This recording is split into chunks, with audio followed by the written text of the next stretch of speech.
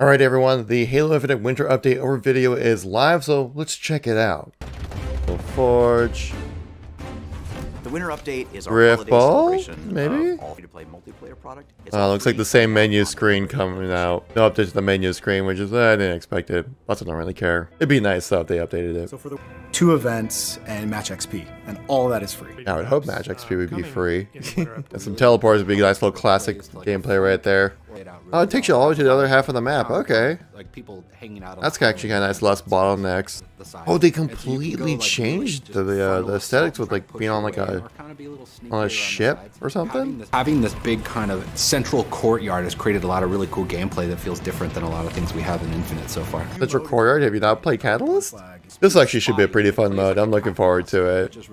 So it sounds like they're gonna try to move away from the challenges, I guess. I like the 100 Thieves hoodie. Maybe a hint of something to come. We'll see. It's as cool as the bots now.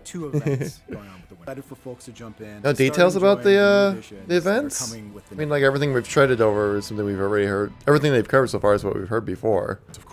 Campaign co-op is gonna be sick, right? If you missed the flight, you really missed out. Like co-op in Infinite's campaign is literally designed for it. Like it's gonna be amazing, a totally new experience. Even though you've already played the campaign, doing it in co-op is gonna be way more fun, and it's gonna really change the experience. Yeah, it's great for progressions for everyone, but it'd be cool like if you're like a new player, you're like, dude, I want to show you this one section of the game. It's really cool. Yeah, so he's talking about the tether still gotta be there for launch. I don't like the tether idea. You have to stay within a certain distance. I say just, you know, let people do whatever they want. There must be some limitations with the engine or something with the game where like if people are too far apart, that tracking things gets weird. Okay. Nice. I'm glad they doubled it at least. Griefing is a very important aspect of co-op. I mean, kind of, yeah. It actually is. When I played co-op, we would spend half the time killing each other more than killing the enemies. And giggle the whole time. It's fun. It's awesome. It really is. Co-op in this game is really fun. It's way more fun than the previous Halo games, in my opinion. Oh, the content machine, Forge, okay. Oh, look at this repulsor soccer. That looks awesome, man. Yeah, put that content in the game, dude. It looks amazing. Scaling's gonna be huge for Forge. I remember trying to Forge back in Halo 3. I'm like, man, I wish my box was like this size or something like that. That's gonna be great. Actually, it is actually very obtainable. I looked at this and I'm like, wow, this is way too complicated. But once they showcase in a Forge highlight video that we covered previously on the channel, it actually, once you sit down and actually look at it, it's actually not too crazy. Possible is going to be huge to help kind of test out your maps when you're just kind of playing by yourself. You're like, oh, is this going to be something that's going to work out? This is the kind of engagement I want to get into, kind of stuff. Man, I already hope that curfew map gets in the game because it looks amazing. Alright, well that is the Winter Update video. Pretty much everything we've already covered on the channel previously, so if you guys haven't subscribed to the channel, I mean, that's the best way to stay up to date with everything going on with Halo, is subscribing to the channel here. There's some interesting things that they kind of brought up within this video as well. Like first, we'll just kind of start at the beginning and we'll just kind of work our way through what is something worth talking about here. So this is probably about like, what, like it's a 10-12 minute long video talking about everything involving what's coming with the Winter Update. I'm pretty sure there's like going to be a sandbox update. We've heard previous videos or previous statements from 343 devs saying that there's like a buffed pulse carbine that they're working with and stuff like that. But we'll see how that actually happens. I would assume there'd be some kind of update to the sandbox. But yeah, most of everything they talked about in this video we already covered on the channel, and they already told us multiple times. I think it's more just kind of like a all-in-one place, more kind of like entertaining watch when it comes to stuff that's coming into the game.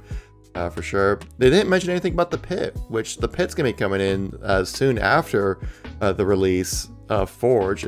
Hopefully in November. We'll have to wait and see, because we do know that the pit will be put into rotation for the competitive maps sometime, at least before the release of Season 2 for HCS, so that's gonna be happening. I don't know why they keep focusing so much on Argyle and Detachment when you got like the pit.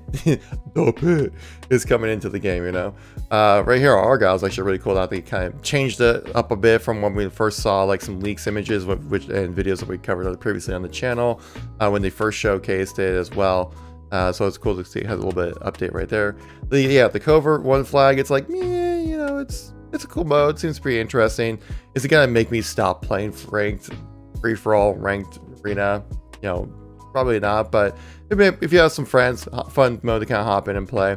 I'm glad to see that 4.3 is focusing more on the social fun aspects of Halo recently with their game modes, rather than being like another version of Slayer, like SWAT being like the new cool thing to do in the game, which, I mean, we've been able to play SWAT since Halo 2, so it's not, or Fiesta as well, so nothing too crazy there.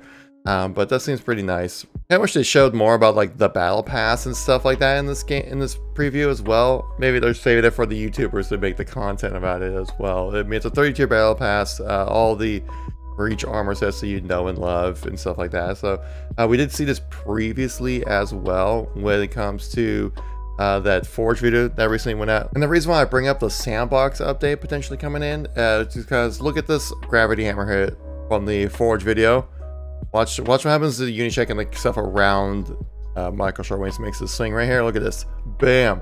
A huge like gravity wave happens. Physics happen. The player gets thrown like way up high in the air. I would assume this would be the retail version of Halo Infinite because, you know, obviously they're playing it. If they're showcasing and streaming this, they probably want to showcase some of the different changes coming in as well. And right now, because if you try to use the gravity hammer online, there are no physics tied to it. Some weird things happen with the engine where online physics don't work exactly the same when it comes to the offline version, which this could be offline as well, which could cause this kind of stuff to happen. But I doubt that. I feel like it's a little plan to kind of showcase, like, yeah, there's a little hint right there showcasing the gravity hammers getting the physics added into. Changes to the sandbox happening with the winter update. And like I said earlier, campaign co-op, dude, is going to be absolutely awesome for this game. Like, I know we've all played the campaign already, but I would say after playing the flight, especially for campaign co-op, that no other Halo game does co-op better than Halo Infinite's co-op for campaign. Like, I know it's a bold statement there, but the thing is, like, it feels like you're playing with your friends in a game that's designed for that, where previous Halo campaigns really felt like you're just kind of playing along with your friend kind of thing. That is like you're playing their game kind of in a way. And a lot of the encounters that you come across, a lot of the different mechanics you can utilize within the classic Halo games really felt like they were tailored for a single player experience, where now this one definitely feels like it's tailored for a co-op experience. It's a shame that this feature didn't launch with the game, because I guarantee you people would be loving the campaign even more than they did originally. And I'm really excited to play through this campaign once again, both in co-op. We can hop in the stream, play with you guys as well. That would be really sweet. If you guys want to follow me, I'll put my link to my Twitch is in the description down below. We do stream every Tuesday and Thursday. I'll be doing that. We'll be doing some Forge games as well. Forge is going to be huge for Halo Infinite, man, but just because there's just so much, like, almost limitless amount of content that can come from this. They mentioned nothing about the file share system that's going to be coming with the game, which is going to be absolutely huge to give players a catalyst to be able to, one, find the recommended stuff that we talked about, which we all covered this previously on the channel as well, saying there's going to be like a recommended page. There's going to be a highest rated maps, highest rated mode, highest rated prefabs and things like that. You can also just browse all by search by keywords when it comes to looking at Forge content, which is going to be absolutely super important. It's not super exciting. It's just saying, like, look at all the cool stuff you can do with Forge, but like that's super important so then people can actually find the content and play with it. And I'm sure you're probably thinking, well, what about the custom game browser? That's not going to be coming until Season 3. And when talking about Season 3 content, they also mentioned about a lot of the canvases that are going to be coming in with the game as well. Two notable things that are missing: no ocean water map, and also there's no like glacier snowy map. Well, right now, we've covered this previously on the channel as well. Like, this is a recurring theme. Make sure you subscribe. That there is going to be those maps, canvases coming into Forge. There were data mined out previously. Every data mine I've seen from when it comes to the canvases has been true so far, so I'm pretty sure they'll probably saving a little bit of that content for Season 3, so when that drops, you know, you get a little bit of extra hype coming your way for your forgers out there. One thing I was kind of hoping they provide a little more detail on were the two events coming in with the winter update. We have the Winter Contingency 2 and also Joint Fire, whatever those two really mean. We do have a bit of suspicion when it comes to what the Winter Contingency 2 is going to be in Halo Infinite. Right now, the current leaked out game mode is called Glow Ball, where basically everyone is just trying to kill each other with a plasma grenade, which is very similar to what we had in Halo 5 with Snowball Fight. So I would assume it's probably going to be something involving with that. So a little bit more of a social fun mode that's going to be more themed to the event, much more than it was the first time around we did the Winter Contingency last year, which I felt like it was just more just kind of playing more of the same, but this time you have like a kind of updates when it comes to content for unlocks and things like that. We've seen some data mine leaks about like a snowman head and like a candy cane icicle kind of like stabby tool thing. You know, we've seen a few of those leaks, but of course those were all leaked out like last year as well. But we'll see what actually gets put into the pass for these events. Of course, as soon as they get that information, concrete information about it, you know, I'll share with you guys here on the channel, because, you know, this is kind of something that we do for the most part.